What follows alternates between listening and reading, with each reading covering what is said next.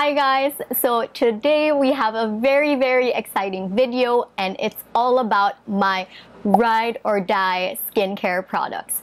So these are the products I rely on when I've only had 4 hours of sleep, when I have cystic acne in my chin, or even when I'm having dry patches and texture all over my face.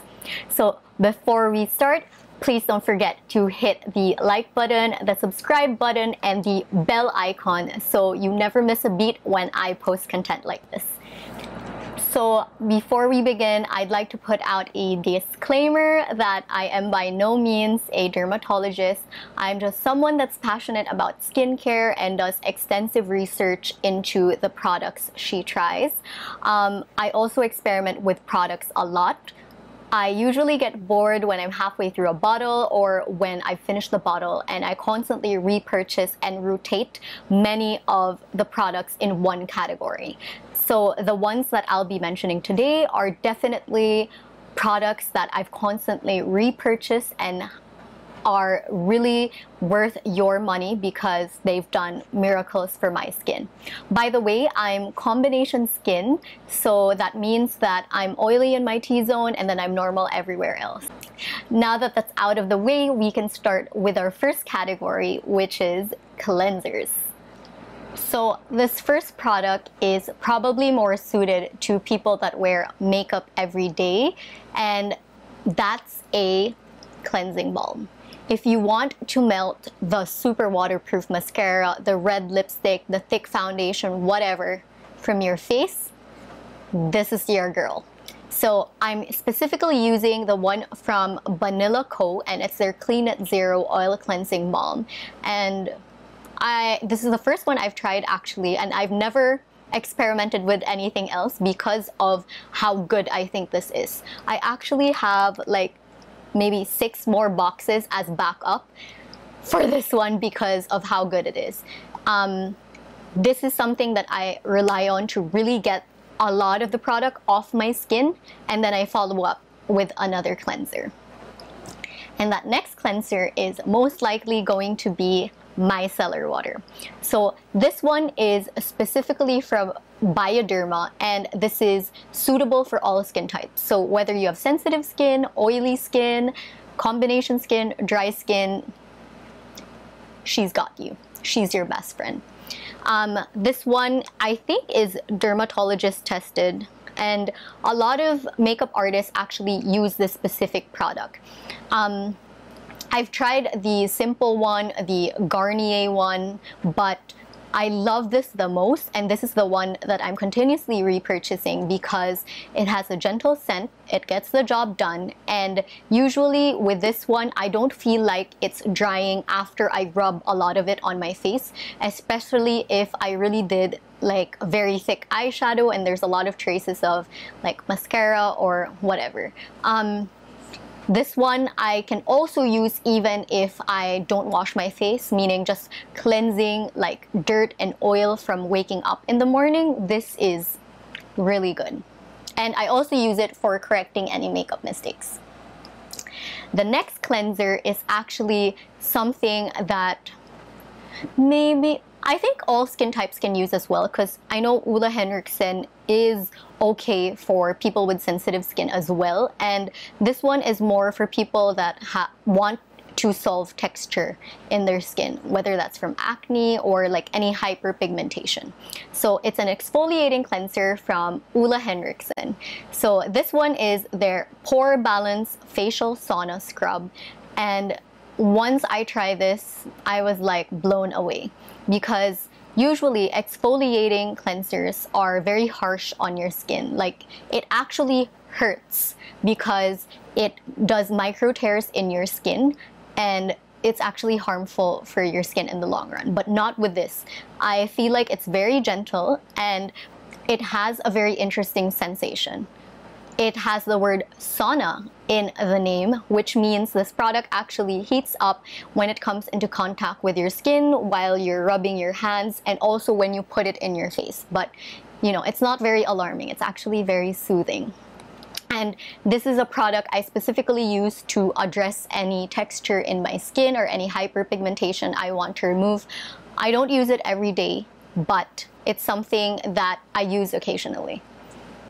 Our next category is essence. That was probably the worst impersonation of Pray Tell from Pose. If you don't know what that show is, stop this video and come back later. Please Google the trailer. It's one of the most entertaining shows about underground ball culture and just fashion in general on Netflix.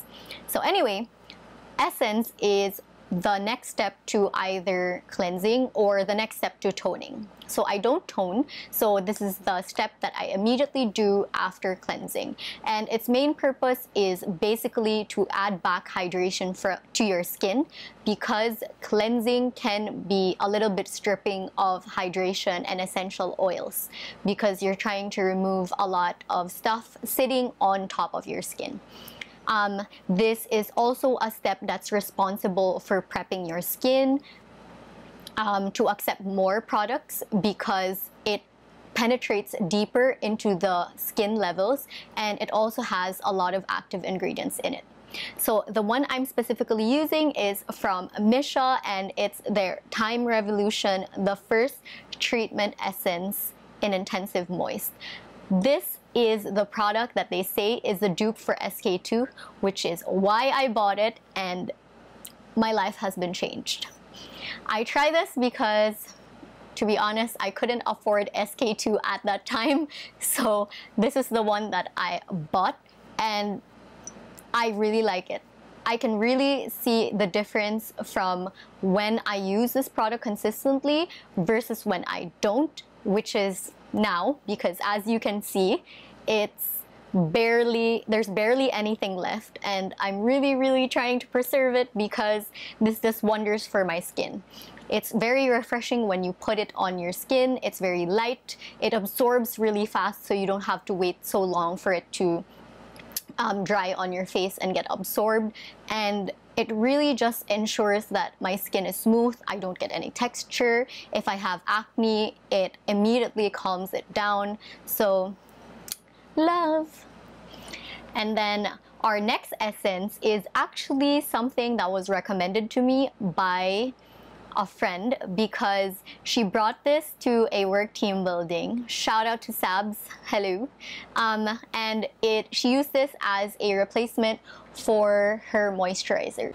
So it's the CosRX Advanced Snail 96 Mucin Power Essence. So basically, this product is filled with snail goop, and it's very tacky, it's very sticky when you put it on your hand or on your face, but don't worry, it quickly absorbs into your skin and it does a really good job for making sure that it adds a boost of hydration into your skin.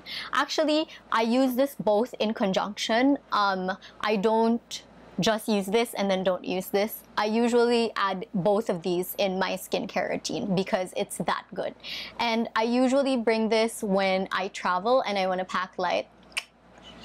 Although I never do, but if I don't want to bring as much skincare, I just bring this instead of two products. You can also use this product for like any dry patches in your skin. If you have a burn, if you have a wound, etc. For some reason, it helps with the healing process, even sunburn. So it's a very multi-purpose product. So our next product is your magical beauty potion, because this is what's going to be responsible for giving you velvety, luxurious skin all year long. And its main purpose is actually intervening in our cell renewal process and making sure we have even skin, both in color and in texture.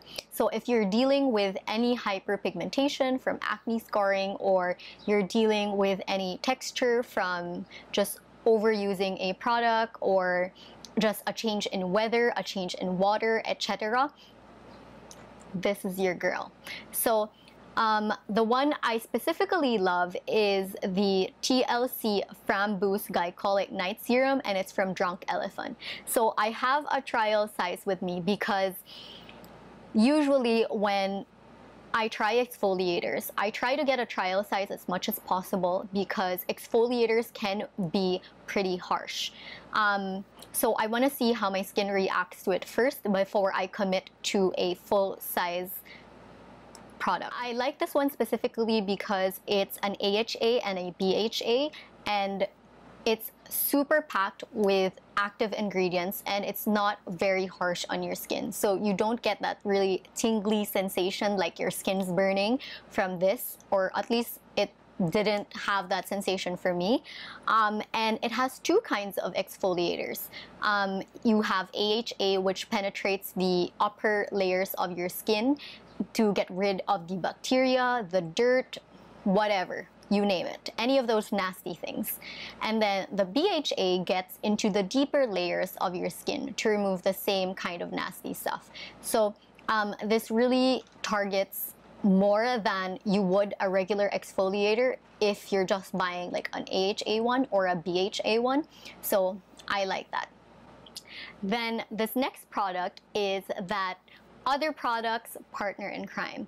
So this is Drunk Elephant's Virgin Marula Oil. So it's a face oil that's essentially just going to add a protective layer into your skin because you exfoliate it. So you know how when you have a wound, this is going to get a bit graphic. When you have a wound or a callus and you remove that and then it reveals like fresh pink skin, usually that's more sensitive and can be wounded more easily because it's fresh, it's raw. So this adds a layer of protection so the skin immediately heals itself, and it jam-packs it with nutrients and ingredients that'll help your skin be supple, dewy, all that nice things. So this is my first foray into facial oils actually. I know it's a big trend, but because I do get oily in my T-zone, I kind of am skeptical about other facial oils, and I'm not experimenting too much because I don't want the other parts of my skin that isn't oily to get oily. So anyway, this specific one I like because it's not very greasy, it absorbs well into your skin, it makes your skin feel tacky, and it's just an overall nice feeling, and it really does work well with the glycolic, well, words, with the glycolic night serum. So this next category is adding another layer of hydration into our skin, and that's moisturizers. So this is probably the most expensive category in my entire skincare routine, and it is because of this product. It's so expensive, but it's so good. So I bought this in an airport with no intention of buying. I just really wanted to feel luxurious. I wasn't feeling very good, and I tried, I think, almost everything in their counter, if I'm being honest. I tried their mist, I tried the original creme de la mer, their eye concentrate, you name it, I've tried it. And the sales assistant was super nice, not to bug me and not like gawk at me like, are you going to buy something, or are you just here getting a free facial? So she didn't do that. She let me try, so I loved it. And I actually ended up buying, I think this is the medium size, but this is the Moisturizing Cool Gel Cream. So because I have combination skin and it is hot in the Philippines, I wanted a very light moisturizer that still packs a punch. So I usually go for gel type moisturizers because the creme de la mer, although it's the cult favorite and it's the OG moisturizer from them, it's a little bit too thick for me, and I was in a cold country then, so I think it would work well, but here I feel like it'll just make me oily. So I went for this instead. So honestly, I have nothing but praises for this. Besides its cost, it's great. Like, when I tried that, my skin felt so flawless. I mean, I looked like I had no pores, and all the dryness, all the texture, all the problems that my skin was feeling that day, it was gone. I just felt rich, like I didn't have a problem in the world. My skin was great, I looked great, everything was right in the world. Kidding aside though, I really think this is a game changer for me. I mean, I know it costs like a kidney or like an arm and a leg, but it really does pack a punch in terms of results. And I really want to try their other products, but I am saving up for it, so we shall see. So this next product I'm grouping in with moisturizers because people often confuse them with moisturizers and they often think, oh, it can replace a moisturizer, but it doesn't. So I'm going to address that here. And I'm using the Avene Cold Cream. So this is something that I only started using in quarantine, but I'll definitely repurchase because it really addressed all the texture that I suddenly got from this ECQ period. So for some reason, I don't know if it's the lack of sun or the always spending time in bed or in certain areas of the house, affected the texture of my skin, but I suddenly got like dry flakes or just texture around my nose, and none of the products that I previously mentioned was addressing it as a whole. I mean, it would be addressed like in some parts. It will clear up in some parts, and in some parts it won't. But when I started using this, man, we're back in the game. We have smooth skin again, all is right in the world, and this is why I'm going to keep repurchasing this product. So our next category is going to be for the lips, and it's going to be a lip sleeping mask. And this one I'm specifically using is from Laneige, and I use it both as a sleeping mask and as a lip balm.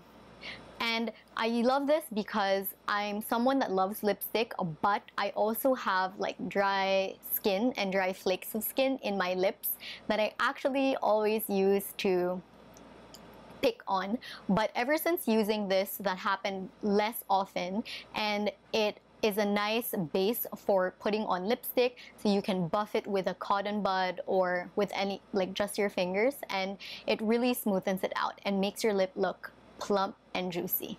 So our next category is a bit of a luxury, and it's not something that you really have to incorporate in your skincare routine, but I suggest you do because this is one of the products that really transformed my skin next to the exfoliator we were talking about a while ago. And this category is masks. So for this one, I specifically like sheet masks, and I mask 3 to 4 times a week, mainly because I think it feels like I'm going to a spa. It's a nice way to relax, and it's a nice way to take care of my skin and soak up all the ingredients from the sheet mask. So the one I have right now isn't really available in the Philippines, but I just have to mention it because I love it. It's the Fan Beauty Sheet Gel Mask.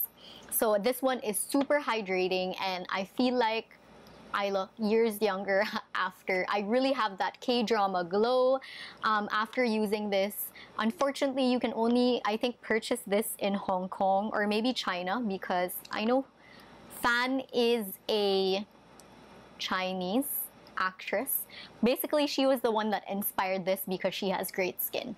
But another you can purchase from the Philippines that's also a favorite is Innisfree and Tony Moly. So their masks are super good. Oh, and Face Shop. Face Shop is also good for sheet masks, but just make sure that you don't leave it for too long in your face because it can dry up. So if the mask is already dry, meaning it soaked up, your skin soaked up all the essence, you should immediately take it off. I know it's advisable that you only leave it 10 to 15 minutes because if you leave it for longer, it can do a reverse effect, meaning it'll suck back the moisture into the sheet because it's too dry. We're down to our second to the last category, and that's ampoule. So ampoules are basically just another type of skincare product that's thicker in consistency and are packed with more active ingredients. They also penetrate deeper into your skin, even deeper than essences, and they are usually used as special treatments. So they specifically address skincare concerns, whereas essences are more a general type of category. So the one I love is from Missha, and it's the Time Revolution Night Repair Barabbit Ampule.